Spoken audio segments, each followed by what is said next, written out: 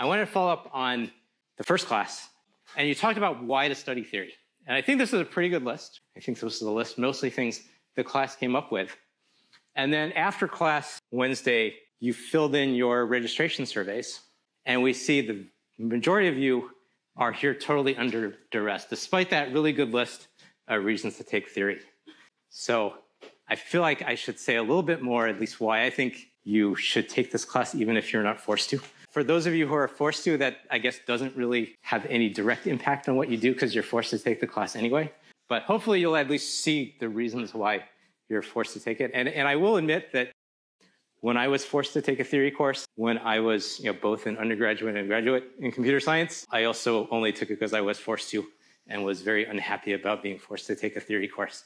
Because most of us, at least many of us, get into computing because we want to hack code and build cool things and make stuff on computers. And the things that are done in theory are sort of the reason why we decided not to do math and did computer science instead. So I hope by the end of this class, or actually, not by the end of the semester, by somewhere during the semester, you will, if you're coming in from that perspective, you will at least see more value in actually learning theory.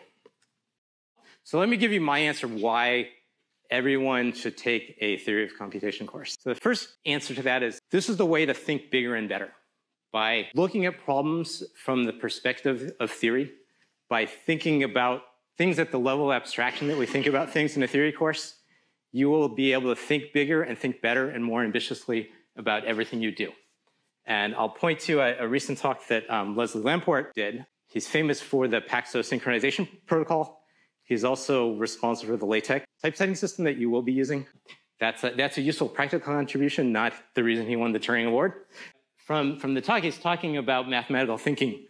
And he has a quote from someone talking about TLA+, which was one of the tools he developed to allow you to reason about systems in a formal way. And it's saying the real thing you should say is that mathematical thinking as a skill is the thing that he found was most valuable.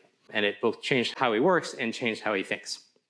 So I think thinking about things from the theoretical perspective, even though most of you will not become theoreticians as your day job, is something that should be very valuable in how you think and work.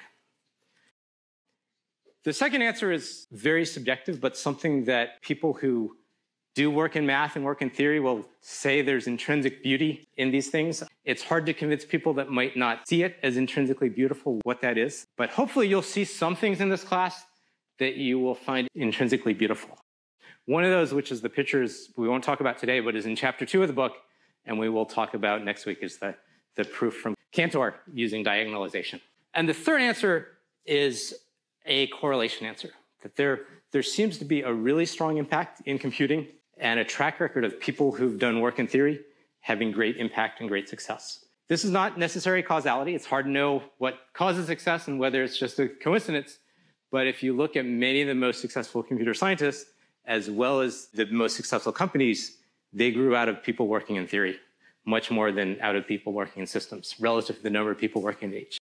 And I'll just mention one example. So this is from a theoretical computer science paper.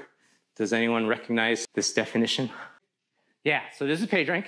This is the paper that led to Google. The start of it, it's all about a definition.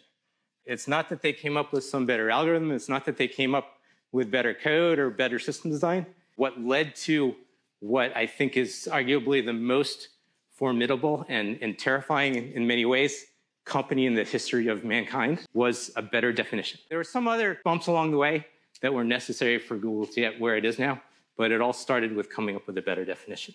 And definitely both Sergey Brin and Larry Page were working in theory groups and came from a theory background.